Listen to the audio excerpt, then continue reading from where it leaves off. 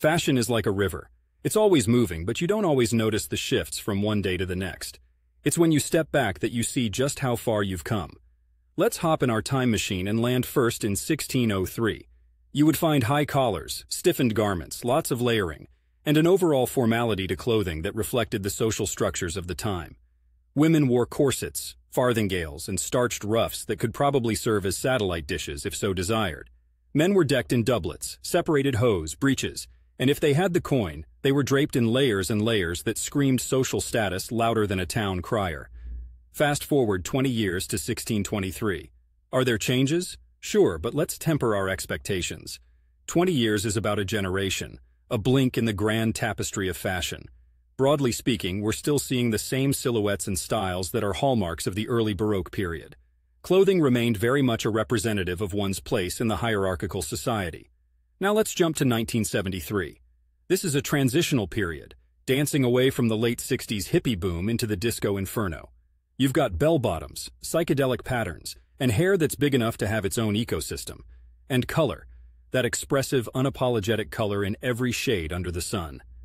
Teleport to 1993, and the contrast could almost give you whiplash. The vibrant tones have mellowed out or turned grungy. Flannel shirts tied around the waist, band tees, ripped jeans are the new icons.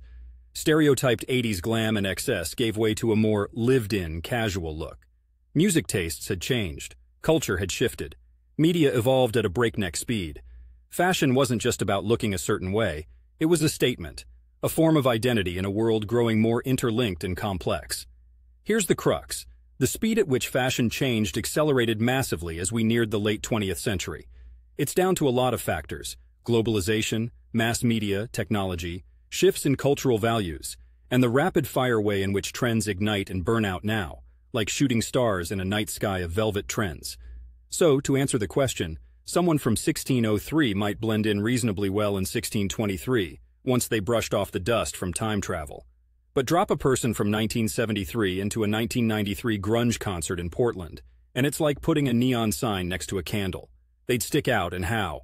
It's not just about the clothes.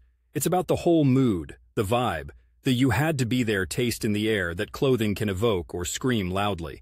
I'm from Portland, a city not known for sticking to the script, and can attest to the ever-evolving door of what's in. What maintains, though, is our individual expression through our garb, whether it's modest, extreme, or something that looks like it was stolen from Liberace's closet. Fashion, simply put, is a fluent language that speaks without saying a word. And it seems in the modern era, we've got a lot more to say.